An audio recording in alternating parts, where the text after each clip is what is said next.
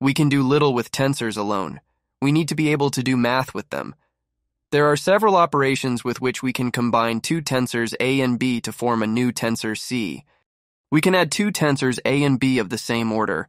Aij plus Bij is equal Cij. The result is a new tensor of the same order. If we represent the tensors A and B as matrices, then adding tensors is adding matrices component by component. The component A11 of the matrix A in the first row and first column is added to the component B11 of the matrix B, which is also in the same column and same row. The result is a 11 plus B11 in the first column and first row of the resulting matrix. This is how matrix addition works. We proceed in the same way with all other components.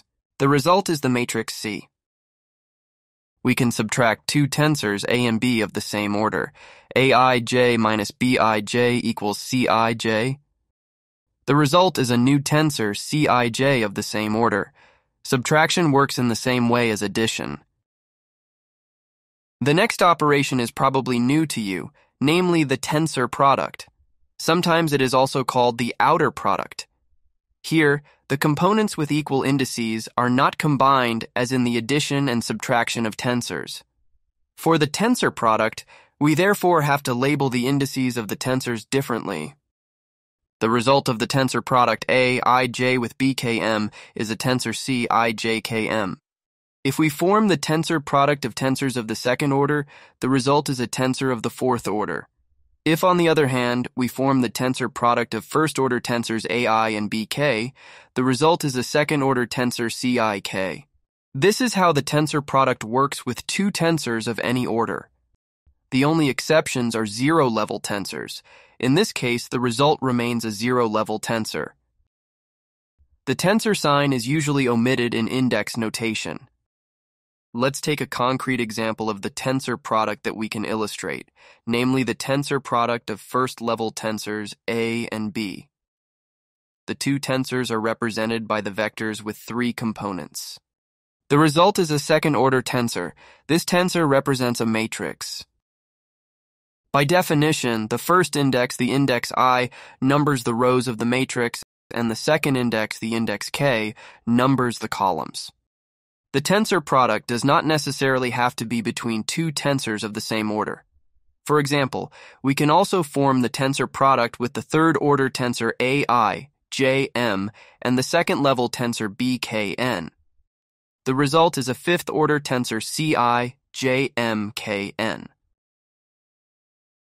As you have probably already noticed, Bkn represents the Kn component of the tensor B, and Aijm is the Ijm component of tensor A.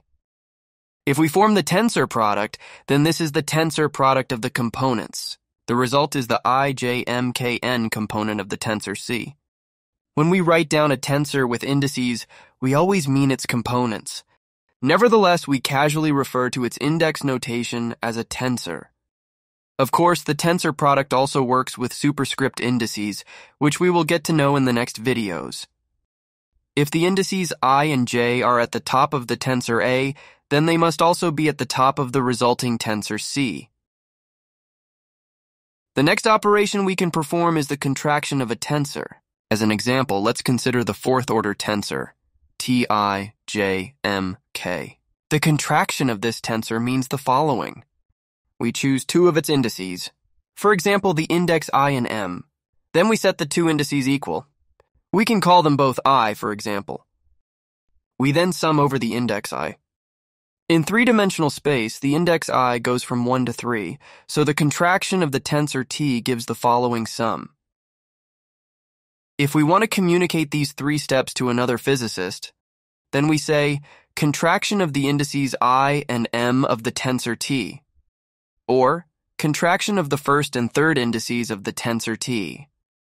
Contraction is very useful because it reduces the order of a tensor. For example, the contraction of the fourth-level tensor T has reduced its order by 2. The result of the contraction is a second-order tensor, which we can call Cjk, for example. In physics, we use the Einstein summation convention, which states that we can omit the sum sign to simplify the notation if two identical indices appear in a tensor. in the tensor Tijk in combination with the Einstein summation convention, the summation is performed using the double index I. If we contract a second-order tensor Ti, I, then the contraction is also called the trace of the tensor. The result is a zero-order tensor, that is a scalar. Of course, we can also contract the indices of two different tensors. For example, let's take a tensor Mij and a tensor Vk. The tensor product Mijvk without contraction results in a third-order tensor. Now we contract the indices j and k. In the matrix and vector representation, this corresponds to the multiplication of a matrix M with a vector V. The result Ui is a first-order tensor, that is a vector.